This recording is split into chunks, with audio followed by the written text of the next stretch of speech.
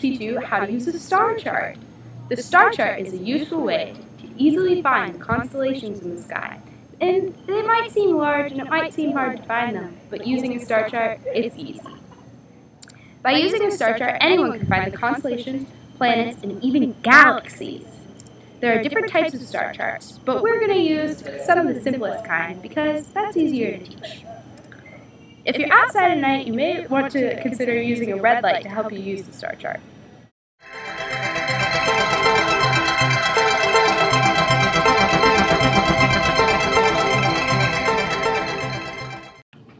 The first step to using your star chart is to line up the appropriate date and time on the edge of your star chart.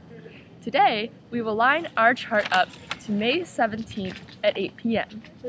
The next step is to choose between facing north or facing south, depending on what you wish to observe in the sky. Tonight, we are going to face south because we want to view the Big Dipper.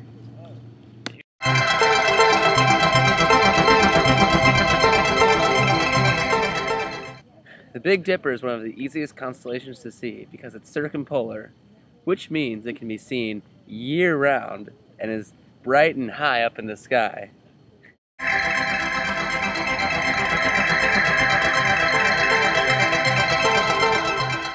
Now hold your star chart above your head, and the constellations should be in line with the position on the star chart. The star is a miniature map of the sky and is an easy tool in order to see the sky in better detail. Using a star chart can make any amateur astronomer a pro. They are easy, fun, and informative. We hope you learned a lot from this tutorial, and we hope that you can see to the sky and beyond.